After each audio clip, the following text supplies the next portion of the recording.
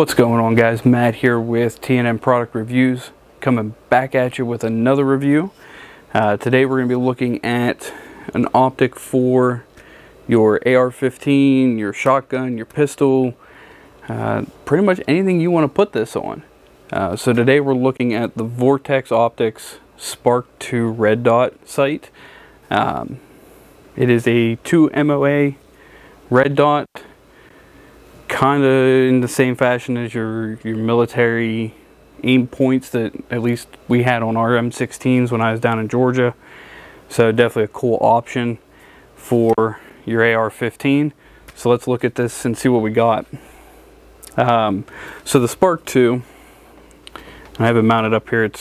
It's hard mounted, so it sucks taking it off. But what you get is an optic that is 3.1 inches long, 2.5 wide, 2.5 high, and it comes with 3 different bases.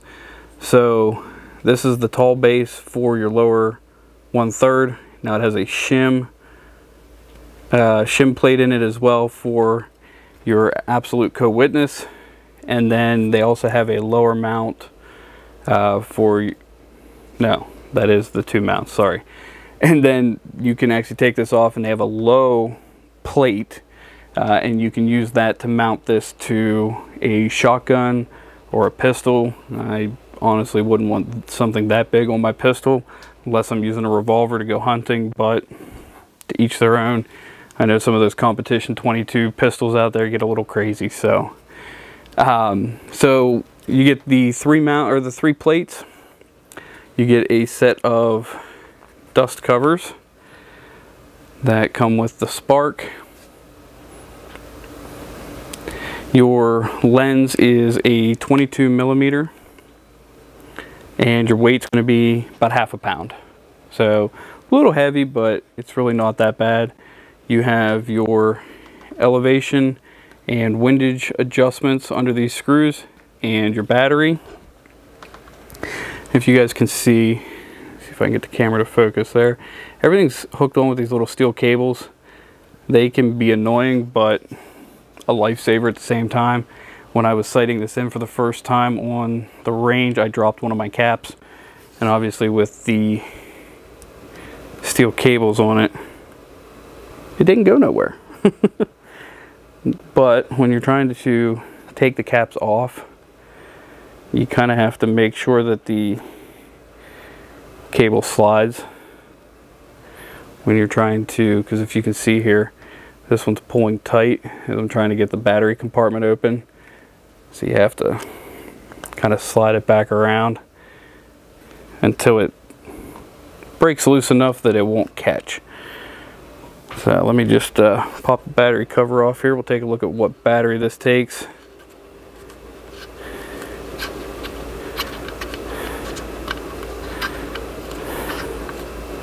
Of course, this one doesn't want to slide at all, so I'm going to have to fidget with it.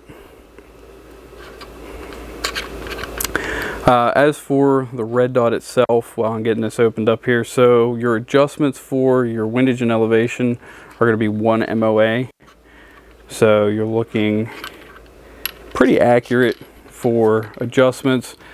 So there you go, battery compartment's open. So we are running a CR2032. And it does come with 2 of these. When you purchase the optic, you get 2 of these batteries. So you get this one and a spare, which is nice. Battery life on it's good though. Obviously I haven't left mine on for days on end, but it also has a auto shut off after 12 hours. So if you let this on by accident, the optic will power itself down after about 12 hours. That tighten back down there. All right. So it gives you a multi-coated lens. So as you can see, if you're looking at the lens this way, you kind of have that red coloration. That's a multi-coat to keep the lens clear. It's also parallax free. So what that means is wherever you're aiming down the sight, wherever that dot is where your round's going to impact. That's that nice part about parallax free. eotech. Their hollow sights, some of the red dot sights, they're known for being parallax free, so that's nice as well. Unlimited eye relief. Construction is aircraft grade aluminum, O-ring sealed, and nitrogen purged, so there's no air or water, no oxygen or water inside. It also gives you a fog proofing inside. You're not going to have moisture buildup or fog buildup inside the sight. Obviously you can still get a little bit on the outside, but the lenses are coated to help prevent that. Rear facing power controls. So if you look on the rear here, these two buttons here are your controls. You have a power, which will, let's see if I can get the dot to come up in the camera here. Might need to turn it up. There she is. So this is the power button, and then your up and down. There's going down, and then here's your adjustment going up. It has 10 adjustments, and then to power it off, you just make sure it's turned on, press and hold the top, and it will power off. Obviously the dot's not that big when you're looking through it. The camera just picks up all of the light, so it looks a lot bigger. It is a very small dot on lower settings. As you get up to the higher settings, however, it does get kind of like a fuzz ball, and this is like a red fuzz in the center of your sight. Might be annoying if you're shooting long range. Definitely try to keep it as low as possible to get rid of that distortion. But that is pretty much it. The Vortex sight, it's the Sparc 2, and I'll just take this cap off here so you guys can see. So here's your elevation adjustment. Yeah, it dictates, or it shows you which way is up, so obviously opposite is down. And then on the cap, so this is a flat head, and then on the cap itself, if you can see there, it's kind of hard because it's attached to the cable. Let me see if I can bring it out around here. There's a flat kind of protrusion on there. It fits right in, so you can adjust it. You have 90 MOA on both dials. So from your absolute up or absolute down, left or right, you have 90 clicks or 90 MOA that you can adjust. This thing was super easy to sight in. It came, I mounted it to the rifle, took it out, put 2 shots down range. I was like 1.5 inches low and off to the right a little bit. All I did was open these up. I didn't even count. I just twisted them. I think the second time I shot 2 rounds, I was 1/2 inch low. Made the correction. I was dead center, left and right, but I was like 1/2 inch low. Yet again, a couple turns, she went right on. Now there is one thing I will add.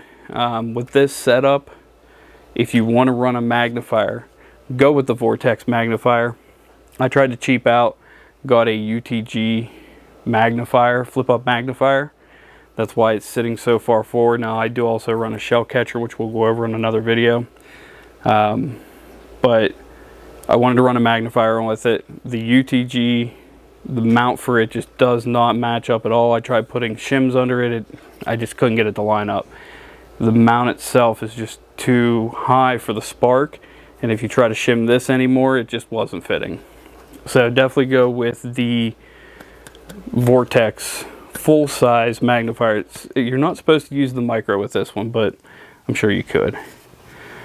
Price-wise, the sight right now is $243.55. That is from Optics. Nope, that's on Amazon. So I'll have a link to that in the description below. $243.55 for the Vortex Sparc 2. I got mine on GovX, so if you have access to GovX, I think I paid like $140 for mine. It was like a huge discount they were doing, so you can find them on sale. that's just where they're at right now. Alright guys, that's all I got for you here today. Definitely hit the like button if you like the content you're getting from the video. Drop a comment in the comment section below. Let me know what optics you're running. What works best for you? What setup or what combination are you running? You know, obviously I'd like to put an eotech up here with a magnifier, but I just don't have $1,500 to blow on what was going to be a cheap rifle. Hit the subscribe button and definitely hit the bell icon so you're notified anytime we drop any new videos.